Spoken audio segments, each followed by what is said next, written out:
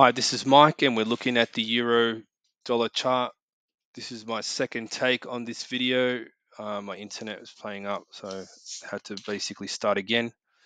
So, if you have a look at my previous idea on the Aussie dollar, I just posted not long ago. Basically, I have finally found the count that suggests that we are moving up sharply in 5 waves, not just in the Aussie dollar, but in the euro, which basically puts us in a wave E position. And to be honest with you, the larger picture is clearer on the US dollar than it is on the euro, but I will be having a closer look at that. But the Aussie dollar basically spells it out quite clearly. So we are expecting a 5 wave move higher, right? So here we're only seeing wave 1 and 2 of the major 5 waves up. And one, I believe 2 of wave 3 is in progress at the moment. So I'll explain to you how I came to this conclusion. So first we have our zigzag wave 1. So A followed by A, B, C, D, E, and then C. So wave 1 zigzag, sharp wave 2, wave 3, small wave 4, and then zigzag wave 5. Right? So that's what I believe is wave 1. It's a weak 5 wave move. It's a type 1 weak 5 wave move, meaning that we moved up in zigzags. But interestingly enough, we didn't overlap at all with waves 1 and 2 and 4. So interesting in itself, but we found support at the high end for wave 2 in a full correction. So for me right there, that looks like a complete correction. I'll just zoom in a little bit.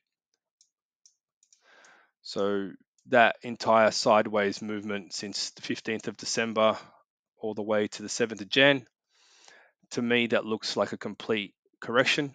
So I think we're going to be range bound to this area here now. Um, Basically, we had wave 1 finished on the 10th of Jan. Then we had an A, a type 2 weak 5 wave move for A. Then we had A, B, C, D, E, and then C for B. And now I believe we are in wave C. So obviously the previous idea that I posted was incorrect due to a break of the high. But given this new count, which basically evolved from the Aussie dollar, it spells quite a different picture there. So pretty interesting indeed. However, obviously we'll need to just be careful with how we move forward from here. So in order to really understand this pattern, it took a lot of work, a lot of different thought processes, but most importantly, a few days off from looking at the charts. So here it's slowly been coming together, but now it's sort of the full pictures come into view, where we basically had just a pretty big B wave happen there. That B wave took about, in my opinion, close to 12 days, right? And if you compare that to wave A, that only took like not even a day. So quite expanded. To me, this indicates that there is strength in the euro. I mean, if we're in a wave 3, it would indicate that absolutely it would. But just something tells me that the Aussie dollar is going to outperform. I did show the euro Aussie dollar chart on my Aussie dollar idea. So that one was, I suppose, pretty significant with what I expect to happen in terms of euro versus Aussie dollar strength. Yeah, this does make things a little bit more interesting in general. It kind of confirms the wave E idea. So that there to me is going to really make me think about how it's going to affect cryptos, although I don't believe it's going to cause any massive bull market, because what we're seeing now is the move that happens before we get into a massive bear market. But I don't think that bear market's going to happen until we see this move complete. Um, Cryptos don't always make that last high, compared to like the stock market.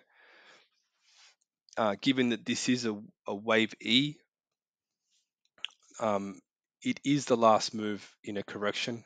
So how that affects cryptos in general, I would just refer to my previous analysis. I believe that still stands true. I don't think there's going to be anything apart from that happening there. If anything changes, I'll let you know. At this stage, though, it seems that we're getting ready for a melt up in the euro and the Aussie dollar. So, in terms of where we will correct at this stage, it's pretty hard to tell. If we're looking at this first move up, I mean, I'd expect at least a drop down to the end of wave one. Um, it could go lower. It might end up going down to 50%, which would be a fantastic place to go long if it managed to drop down that far, or even 0.618. That's possible given that it's around the same area of the previous wave 4 of wave 3. So I would not be surprised if it did that. And if it did, like I said, probably a really good place to go long if you get that kind of pullback, just because we are in a corrective pattern and we do see a clear wave 1, and we have got an expanded correction, which obviously means that although there is strength, there is short-term weakness. So that's probably why we'll see wave C smash lower. Whether we'll see a CDE pattern is another story. I'm not sure. We could see a CDE pattern for that to happen, or it may not happen. Not sure. We'll see. We'll take it as it comes, and I'll keep you updated. So hopefully you found this one interesting and informative. Thank you for watching.